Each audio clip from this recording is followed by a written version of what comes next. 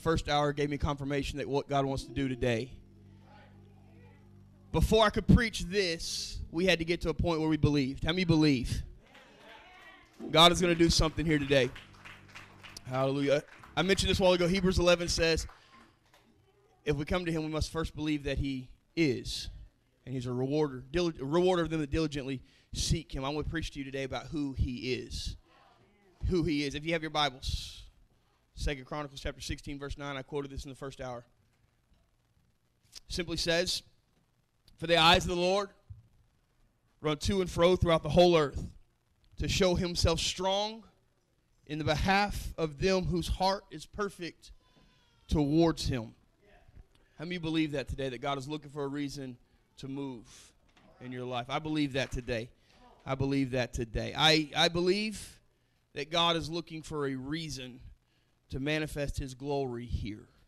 Now, I know that you're sitting here and you're trying to figure out what is all the hype about, what is all the emotion about, what is all that about. Well, you might not have seen what I've been through. You don't judge the fact that I'm worshiping by anything more than the fact that I've fought some battles. I've been through some things. And when that song says the enemy didn't triumph, I'm not talking about the enemies in the world.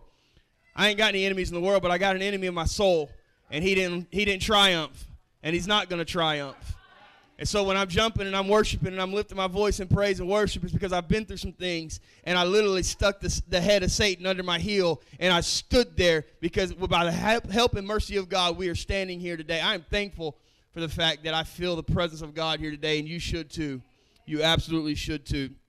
I believe God, though, desires to move here today.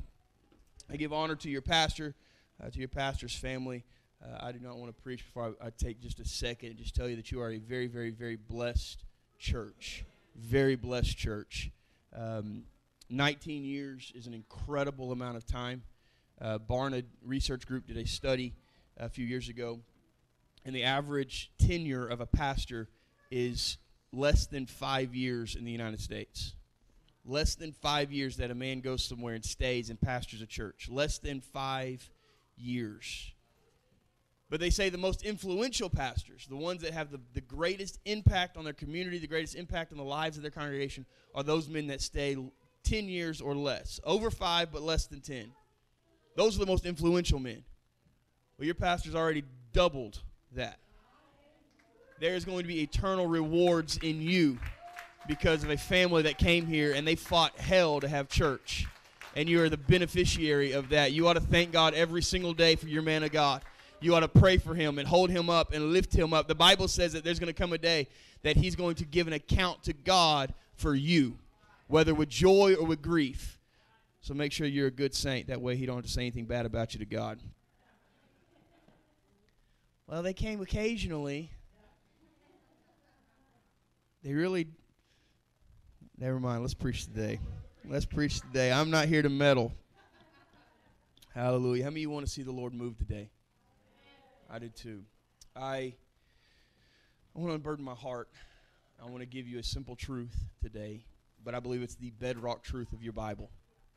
It is the bedrock truth of your Bible. Everything in Scripture points to what I'm going to talk to today. If you are here today and this is new to you, you're welcome. I can tell you, though, I know your pastor well enough to know this is not going to be new to you. This is not going to be new to you. But I believe that the Lord wants to work in our generation. But before the Lord works in this generation, there has to be a revelation that comes to this generation. There has to be a revelation that comes where the blinded eyes are opened. Not the physical blinded eyes, but the spiritual blinded eyes of our world are opened. And the only way that happens is if we preach the revelation of the mighty God in Christ. The revelation that there is only one God and that his name is Jesus.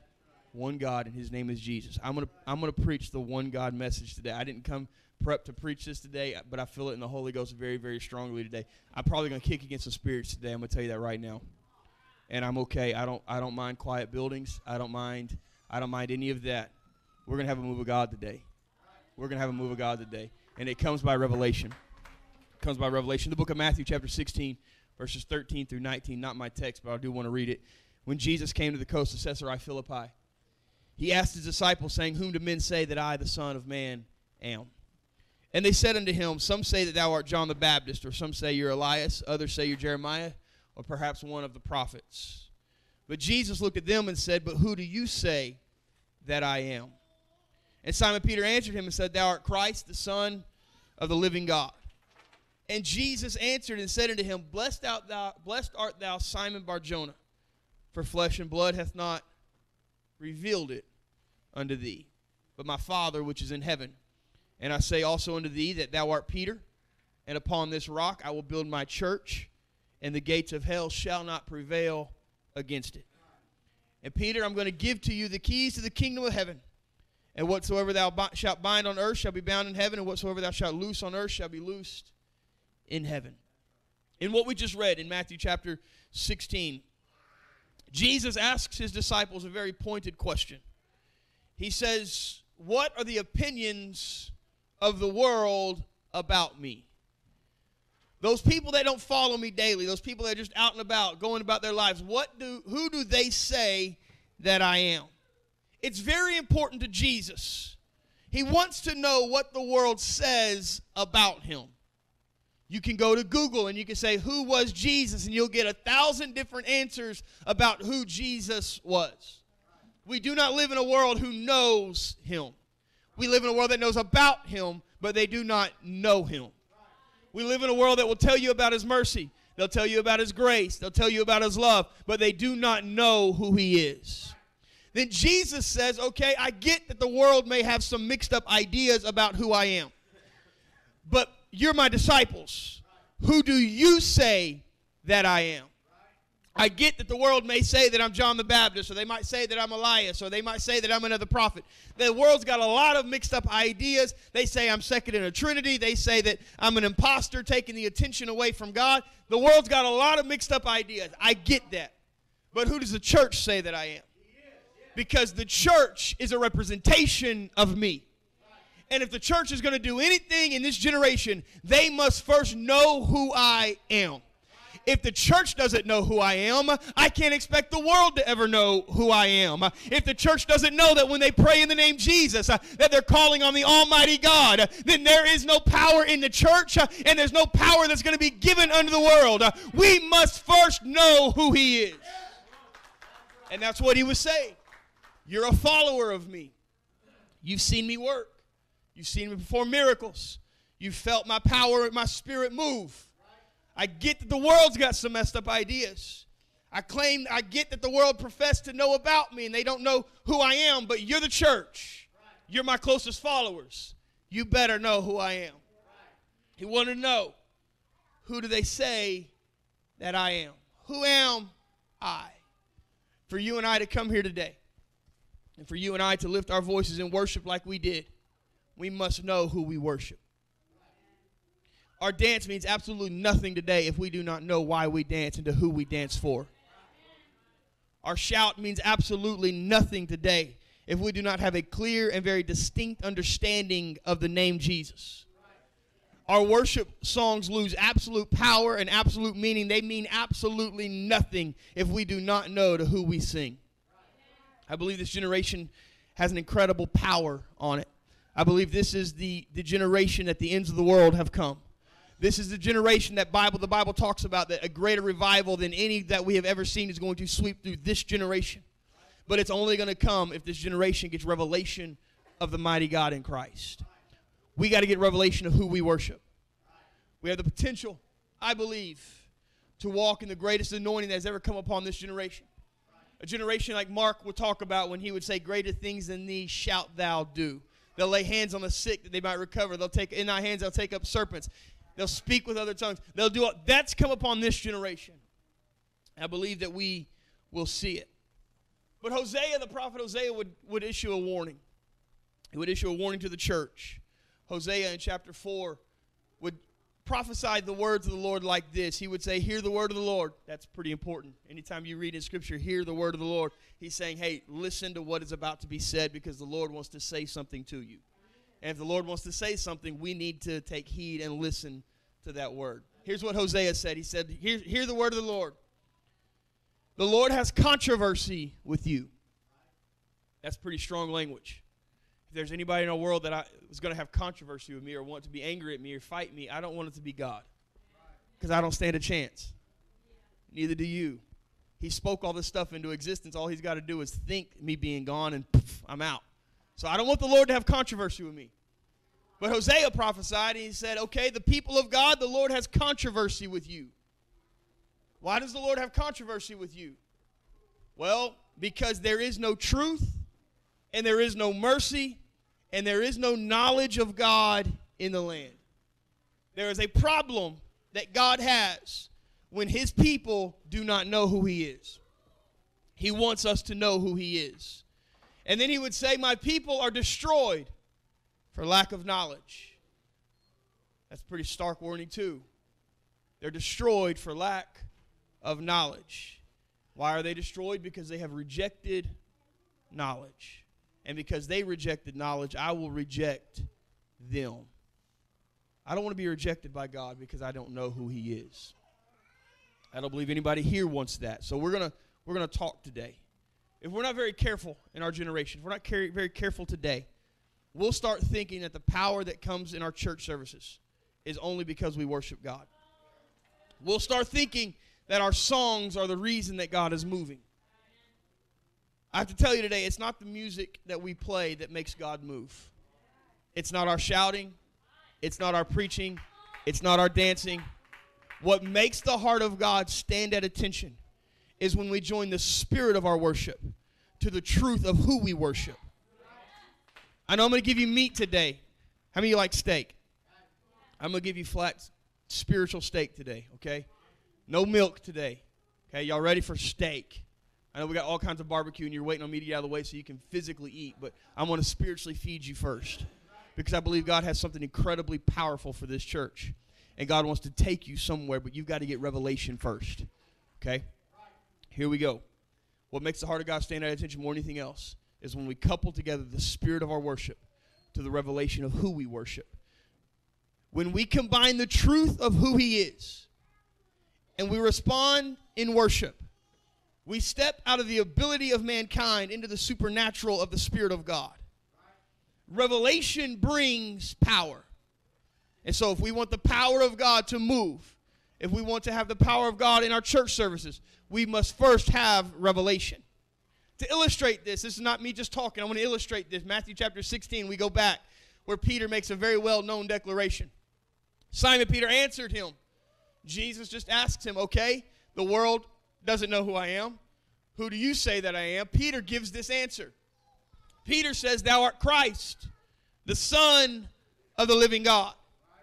And Jesus answered him and said, blessed art thou, Simon Bar-Jonah, for flesh and blood hath not revealed it unto me, but my Father which is in heaven.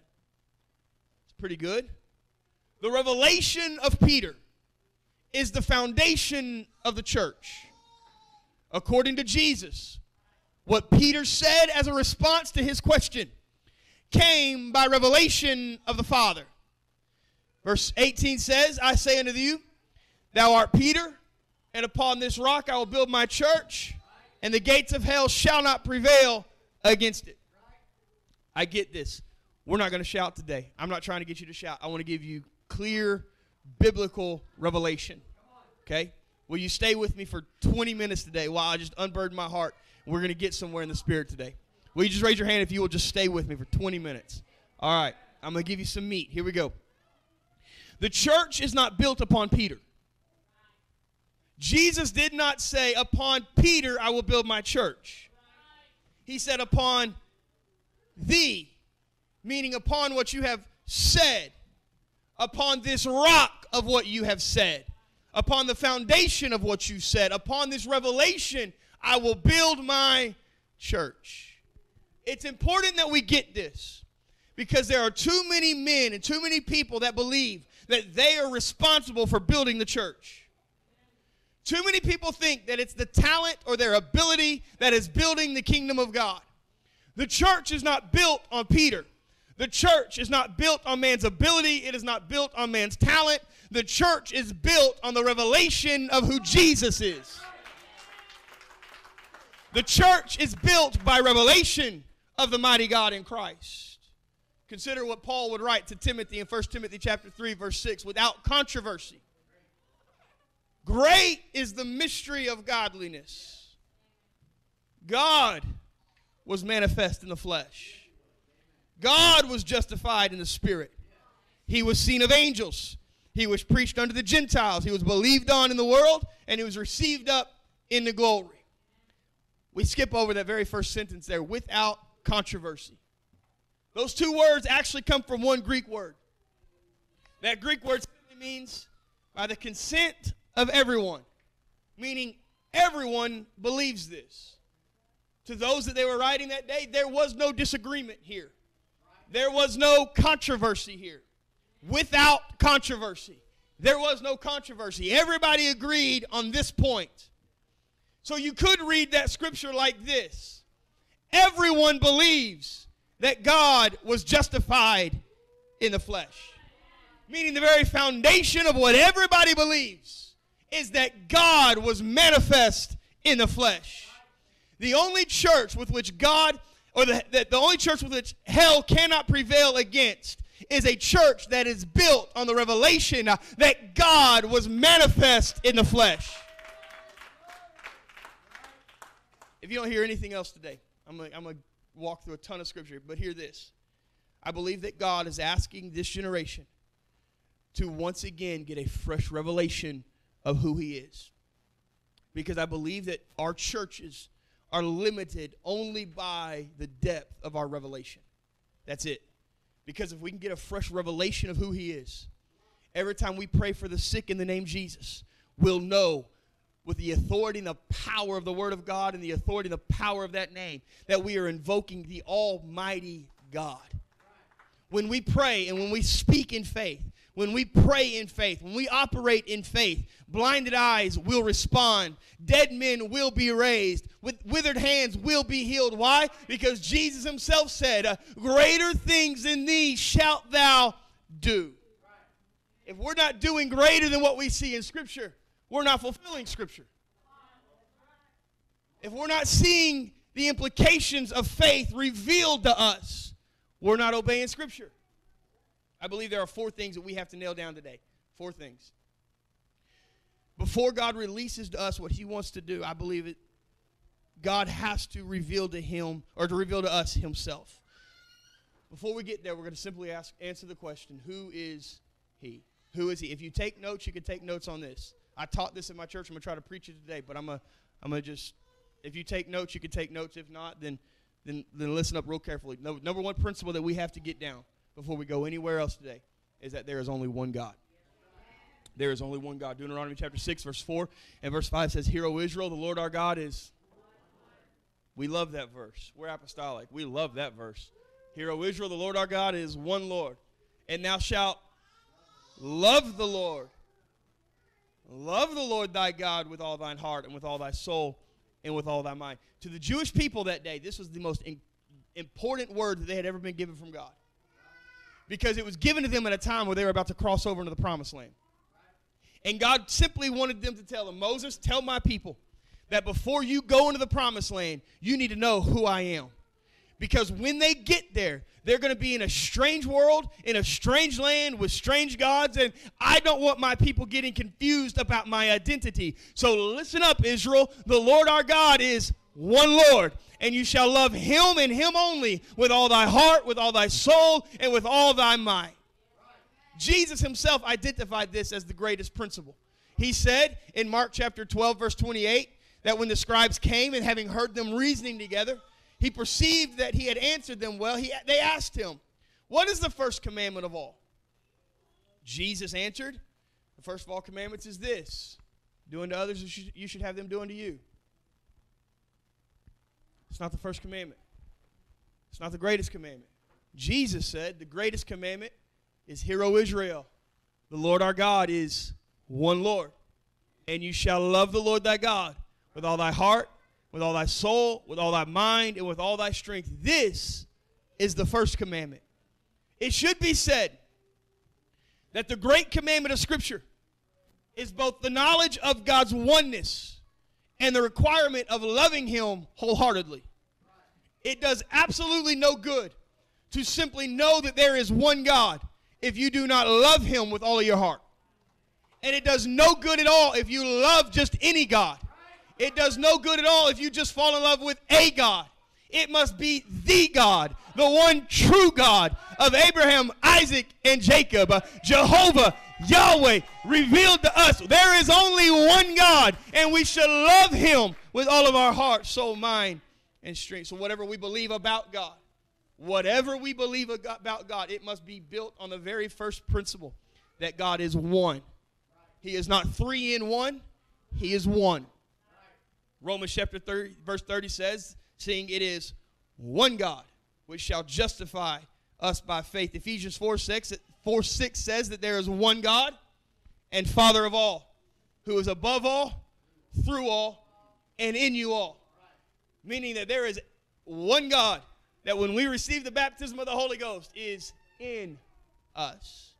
In us. Principle number one, there is only one God. Number two, that one God of the Scripture. That one God of Scripture. I know this is super powerful. You ready? He's simply a spirit. Nothing hard about that. John 4:24 says God is a spirit, and they that worship him must worship him in spirit and in truth. If anyone could identify who God was, it would have been Jesus. Jesus never said God is three persons. He never said God is a person. Jesus said God is a spirit. Therefore, the biblical identification of God is not that he is three persons, not that he is two persons, not that he is three persons and they're all co-inhabitating together revealed in three different people. God is not even a person. Jesus said God is a spirit. Therefore, the biblical identification of God is that God is a spirit. Furthermore, the spirit we call God was identified to us by Jesus as being the Father. In John 4:23 and 24, but the hour cometh, and now is, when true worshipers shall worship the Father in spirit and in truth. For the Father seeketh such to worship him. God is a spirit, and they that worship him must worship him in spirit and in truth. It's obvious in verse 23. When Jesus spoke of God, he was speaking of the Father. Therefore, you could read verse 24 like this. The Father is a spirit. The Father cannot be the first person of a Godhead. He's not a person at all. He is a spirit. Everybody say he is a spirit. So regardless of how our world wants to define God as a person, the fact remains that God is not a person. God is a spirit. Simple. Number three, the Son of God is that which was born of Mary. That may not make sense here, but I want to read a verse to you. In Luke chapter 1, verse 35. The angel answered and said unto her, the Holy Ghost shall come upon thee, and the power of the highest shall overshadow thee. Therefore also the holy thing which shall be born of thee shall be called the Son of God. First of all, we have to take just a second. Do we have? We don't. Luke chapter 1, verse 35. Angel answered and said to her, the Holy Ghost shall come upon thee. The Holy Ghost shall come upon thee. Everybody see that sentence? The Holy Ghost shall come upon thee. Okay. It was the Holy Ghost that performed the miracle of paternity upon Mary. And so by simple logic, it is evident that the Father of Jesus was the Holy Ghost. If that's the case, we are left with only a couple options here. Either Jesus had more than one father, Jesus might have been confused about who his father was, or the Father and the Holy Ghost are the same. Meaning there's no distinction. There's no separation. The Father and the Holy Ghost are the same. The only logical conclusion then must be found in Scripture. Ephesians chapter 4, verse 4 says, there is only one Spirit. God is a spirit. The Father is a spirit. But Ephesians says there's only one Spirit. And since the Father is a spirit and the Holy Ghost is a spirit, but there's only one Spirit, then there is no distinction between Father and Holy Ghost. They are the one Spirit. God is a spirit. But Jesus was born of woman. Jesus was flesh and blood. And so number 4, and we're going to get somewhere. In a world that wants to identify Jesus as a lesser God, they want to identify him as second in the Trinity. They want to put distinction upon him. That there is Father and there's Son and there's Holy Ghost, and they're all three are one, but they're co-equal, but they're not the same as each other. That makes zero biblical sense. There is one Spirit. God and the Father are spirit. There's no distinction there. There's no different persons there because they're a spirit. They're not people. They're a spirit. Because God is not a person, because God is a spirit, we draw the last little bit of this from Scripture today. And I believe that when we do and when we have revelation, I believe that when we have church today, and we have church from this moment forward, you're going to worship and you're going to understand who you worship fully. You're going to pray in the name of Jesus and understand that when you pray, you are calling on the mighty God in Christ, revealed to us in Christ. When you say the name Jesus, you're going to have full understanding and knowledge that that name brings an infinite amount of power and authority with it. It's not just a name. It's not just a name.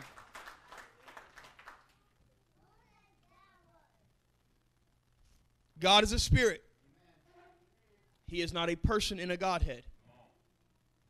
He is a spirit. And God, that spirit, was in Christ. 2 Corinthians chapter 5, verse 19 says, to wit, that God was in Christ, reconciling the world unto himself, not imputing their trespasses unto them, and hath committed unto us the word of reconciliation. Now remember that when we read in Scripture, we read the terms of God, or we read the Father, we instantly have to equate that with spirit. When we read the terms Christ, or we read the Son, we instantly have to think flesh.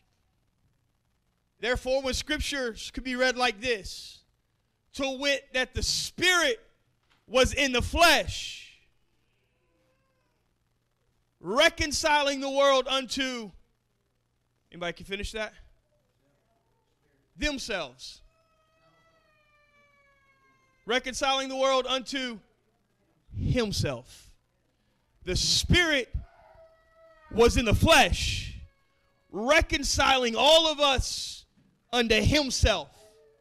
The Spirit was in flesh. Notice it's not themselves, which gives us proof that the Father indwelt the Son, making one individual. Jesus, when we see him, was both God and man. John chapter 8 says that he was a man. John chapter 20, Thomas said that he was God. Even though he wasn't 50 years old yet, in John chapter 8, it said he existed before Abraham. In Luke chapter 2, it said that he grew in wisdom. But yet in John 21, Peter said Jesus knows all things.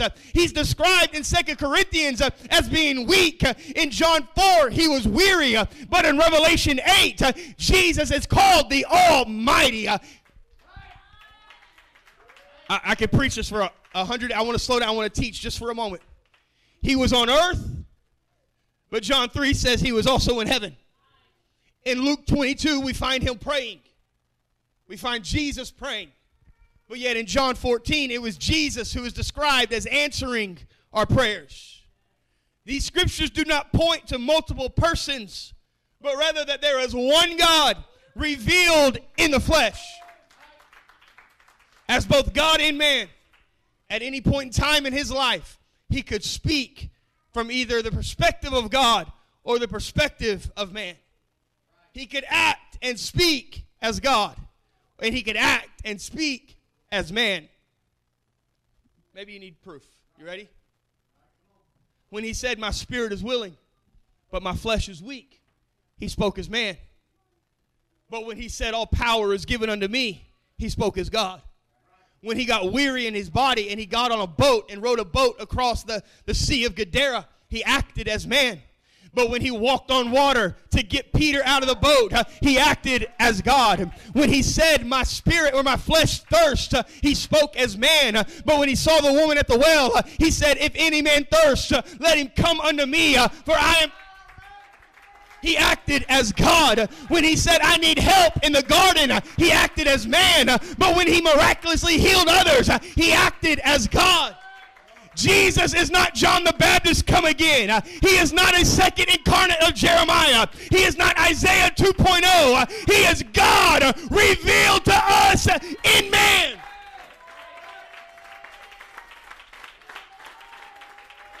Maybe there's confusion there, because our world says that Jesus is just a second in a Godhead. But the Bible says, Paul said, that Jesus is not in the Godhead, because there is not a Godhead that he lives in. The Godhead is in him.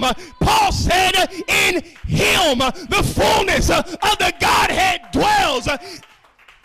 God was made flesh and revealed to us. He's not second in the Godhead. The Godhead is not in, or he's not in the Godhead. It's in him. He is the fullness of the Godhead bodily. In him, the fullness of the Godhead dwells. Jesus is the Son of God, but he's also the Father of all things. Isaiah chapter 9, verse 6. If you have a problem with any of this today, your problem's not with me.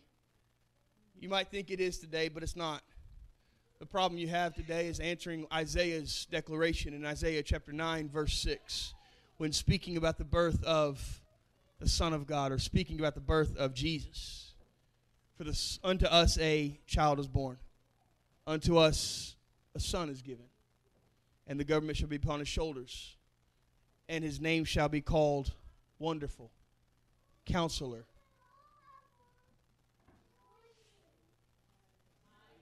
the Mighty God. But what else? The Everlasting Father, the Prince of Peace. This verse calls him both the Son and the Father. How could he be both Father and Son? In the same way that he can be both Alpha and Omega, beginning and the end, the first and the last, the rose of Sharon and the lily of the valley. He's both the root of David and the offspring of David. He's the Lion of the tribe of Judah, but he's also the Lamb slain from the foundations of the world. He's the sacrifice, but he's also the altar. He's the King of kings, the Lord of lords, and the Redeemer. He's our judge. In him, humanity and deity came together. They were fused, but there was no confusion. When you say the name Jesus, that is the name given among us, whereby we must be saved. That at the name of Jesus, every knee will bow, every tongue shall confess, things in heaven, things in earth, and things under earth. In him, humanity and deity came together. When he assumed a human nature at his birth, he never stopped being God. I know there's confusion about, well, Stephen, when he was being stoned, he looked up and he saw Jesus standing on the right hand of God. I have a really cool illustration. You ready? Come here, Axton. God is a spirit, right? Do you see a spirit? Okay, I need you to go stand on the right hand of God. Go stand on the right hand of a spirit.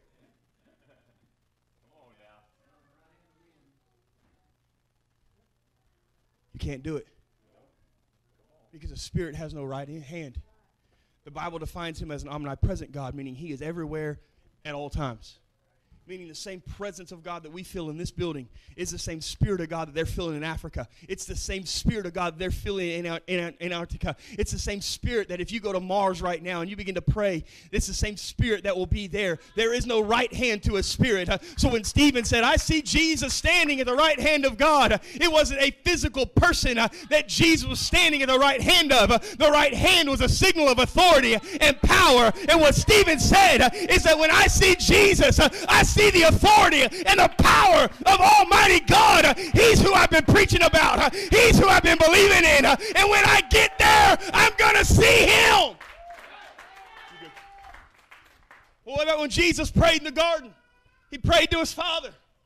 He was both God and man. Flesh prayed to spirit. Well, what about in Revelation? When you get to Revelation. Let's get to the Mount of Transfiguration when Jesus ascended back into heaven. In that moment that Jesus ascended back into heaven after his death, you never find God speak outside the voice of Jesus again. Because it was a fulfillment of what Jesus said, in that there would be a day when he would become the all in all. And so in Revelation, when you read Scripture, if you got a red letter Bible if you got a red letter edition of your Bible, open it up. It's not God speaking in Revelation. It's Jesus speaking in Revelation. It's not three people. It's one throne. And we will stand for eternity and worship around the one throne. We'll say the name. We'll preach in the name. We'll baptize in the name. Why? Because it is God revealed to us. There's one God. And there's one name given among men whereby we must be saved. So when they said in Matthew, go ye therefore in the whole world, baptizing them in the name of the Father, Son, and the Holy Ghost. There's all sorts of confusion about that. I get it. Because our world wants to confuse the identity of Jesus. And the reason they want to confuse the identity of Jesus is because the devil knows that inside of us, Ecclesiastes 3 says that there is a piece of eternity that is locked inside of us. There is a spot in our heart that God has reserved for him and him only. There will always be a call in the hearts of mankind to know who created us. We try to fill that with drugs. We try to fill that with alcohol. We try to fill that in a lot of different areas. It's never going to be satisfying. And the reason it's not satisfying is because it is not God. We might make it a God, but it is not God. And the reason the enemy wants to confuse Jesus to the world is because he wants to get every single one of us so mixed up about the identity of God. He knows he can't keep you out of church. He knows he can't keep you from having a longing to know your Creator. But if he can confuse you about who he is, he can keep you still on the wrong path, heading the wrong direction.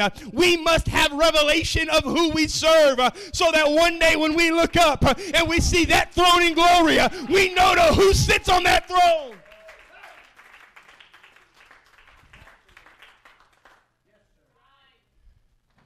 And so I believe today,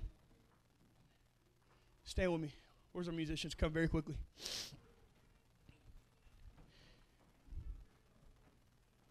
I believe that God is looking for a generation that will couple together what they know about God, all the love and all the mercy and all the grace that we know about God. We'll join that to the revelation of who he really is. I was praying the other day and God told me, I was like, God, we need revelation this generation, God. In the course of that prayer, God revealed something to me that blew my mind. And I just want to share it with you today. We do not need another revelation about the mercy of God. We do not need a deeper revelation about the grace of God. We do not need another revelation about how much God loves us. We need a revelation of who God is. Because if we ever get a true revelation of who he is, we'll never question again the depth that his mercy will go to get us. We'll never question again how good his grace can be in our life. We'll never question whether or not he loves us. But we have to know who he is. So here's what's going to happen this morning. I know that it feels quiet. We're not running around and dancing and jumping. I get that. But we're fixing to step into something. And I believe that with everything inside of me. I'm not just trying to hype you up. I'm telling you, God wants to move in this place today. If you've never received the baptism of the Holy Ghost, you must first believe that he is. When they came to, in Acts 16, they came to them and said, have you ever received the baptism of the Holy Ghost? He said, well, we've never heard about it. He said, well, have you received since you believed? Meaning that before you can even receive the Holy Ghost, you must first believe first. I'm simply trying to give you the right thing to believe in. That's it. I believe God wants to fill somebody with the Holy Ghost today for the very first time. And not only that, I believe for somebody else that's maybe been struggling with the identity of God, just trying to give you foundation. So that when you go home, and you go home to those same familiar spirits in your home, those drugs and the alcohol and the pornography, and you go home to all of that stuff that you've been battling, you've been praying for, and you've been fighting against, you're going to walk into your home with authority this time. Because you know that when you say the name Jesus, it's not just a name you're saying. You're calling on God made flesh and revealed to us.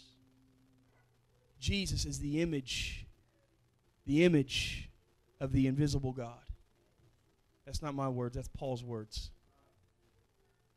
Here's what we're going to do today. The Bible says that his eyes look to and fro throughout the whole earth to show himself strong. But if you don't know who you're looking for, you'll miss what God's trying to do. I'm so tired of living in a generation, in a world that says, well, if I pray to Jesus, he'll take my prayers up to Jehovah, and Jehovah will bring my prayers back to Jesus. And then it's this convoluted mess. And then you get into the, maybe if I pray to Mary, she's the mother of God. Mary's not the mother of God. God existed long before Mary was. She was the mother of the Son of God. He was born of woman, the flesh. She was not the mother of God. So when he said to honor her, he was simply saying honor her because of her faith. She had a lot of faith. He wasn't saying that we need to pray to her for all eternity because she can answer your prayers. At the day of Pentecost, you want to know who one of the first people that were in that upper room that day? Mary. The same Spirit that filled them on the day of Pentecost was the same Spirit that Mary had to be filled with. Just because she gave birth to Jesus didn't mean she was saved. Just because she had a knowledge of who he was did not mean that she could skip the upper room that day. She couldn't skip it. She had to be there just like you and I have to be there. We have to receive the baptism of the Holy Ghost, the evidence of speaking in tongues. The same way she did and the same way the other 120 did that day. Here's what's going to happen this morning. If you would, join me right here around the front.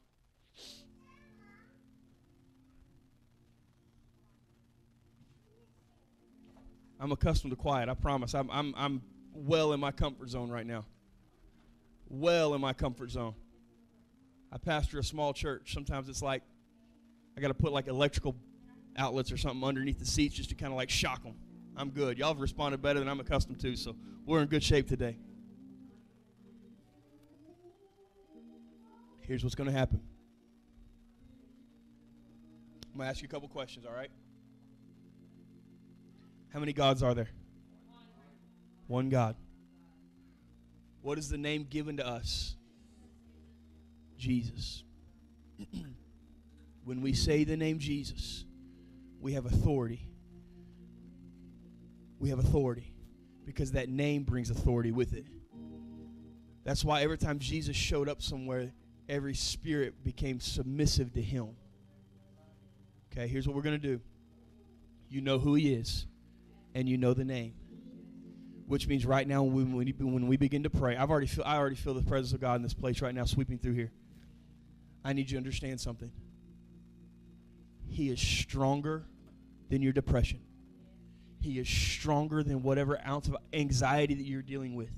He is stronger than whatever broken heart you came in here with. He is stronger than any disease in your body. He is stronger than any bout of misery that you're living in. He's stronger. He's bigger. He's the creator of all things. David said 83 times in Scripture, David said this. David called God my strength. He changed in Scripture when he was praying. And I think it's just David's own way of doing it.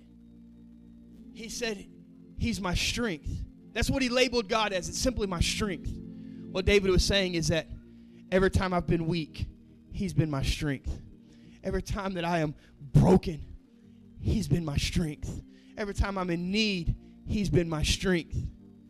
He's my strength and my song, an ever-present help in times of trouble. So here's what we're going to do right now. Every head bowed, every eye closed.